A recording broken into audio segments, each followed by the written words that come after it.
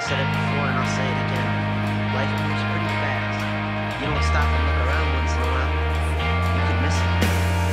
All I ever wanted was to make you proud of me. Did I study the wrong thing or did I make it too easy?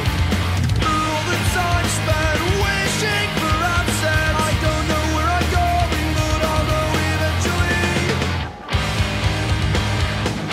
Don't drag me home. With him and Dan from Boston Manor, which is sure to be an incredible show in Glasgow's audio tonight. How are you guys doing? Pretty well, pretty well. Yeah. Very cold, but yeah, good. Jumping straight into things, last time we spoke to you guys was at the Knuckle Pop Show in audio as well. Since then you guys have released your debut album, Be Nothing, which is absolutely incredible. Thank you very much. How has the reaction been for you guys, whether it's from fans, whether it's been from media? It's been crazy. Can't really describe it, to be honest. Like we kind of went in with not really knowing what to expect, but it's been phenomenal on every front. Yeah, pretty much we just didn't expect like the reaction it's had, you know, over the past few months. So yeah, we're really grateful for such a positive reaction. Yeah. With all this new material that you guys have put out, is there any song in particular off the album that you just love to play, or is there just a favourite track for you to listen to?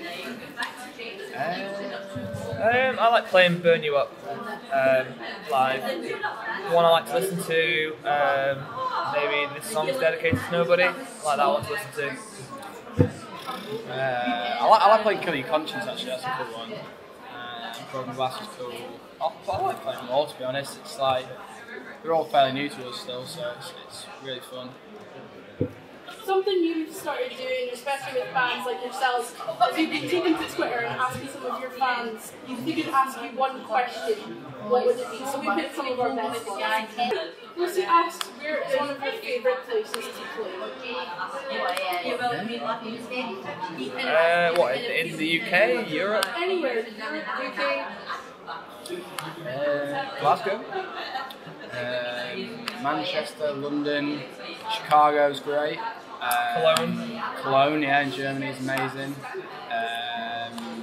Derby is sick. So this has become like my new most favourite question ever since I've asked people to send me ones. They've asked what's your favourite type of dog. I haven't got a favourite type, I just like them all. I just love dogs. That's a good answer. I just love dogs so much. Yeah, there's not many dogs I don't like. I have a cockapoo, which is sorry, not cockapoo, cavapoo. Like cockapoo, a bit smaller. I like that dog because it's fine. I like staffies. I think they get a bad rap. Yeah. And I like boxers. I love husky dogs. They're my favourite dog. Blue. I have to have blue eyes as well. Huskies are beautiful. Husky with blue eyes. My favourite. They're beautiful. And finally, Adele asks if you could travel back in time to any time period, what would it be? Okay, so do I only get to pick one? Yes. Ah, I mean, You can give two answers, but what would be like your final answer?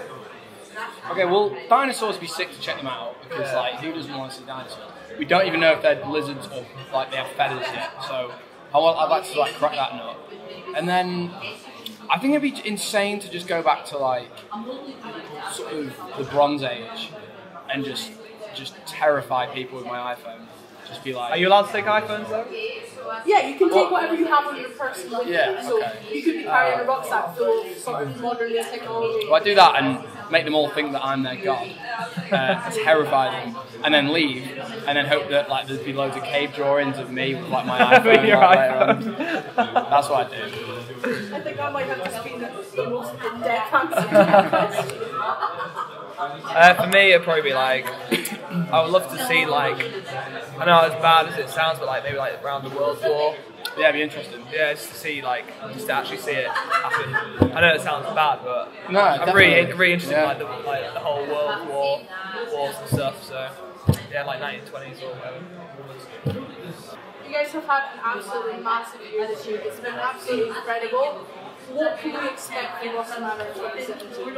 A lot more touring. Touring. Yeah, loads of touring. We're going to start writing a bit. Festivals. It's all stuff to be announced. Yeah, we've got a lot of tours to be announced. We've got the 4 Year Strong tour.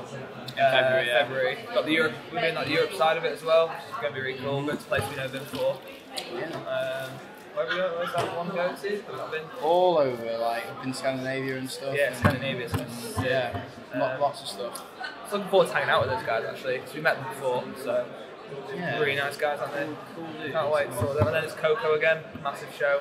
Yeah. And then the rest is just, it's booked up, but we can't really say just yet. Most of the year, to be honest. Well, hopefully we will catch you guys when you're back next year. I wish you guys all the luck for the show tonight. Thank you very much. Thank you. Thank you so much.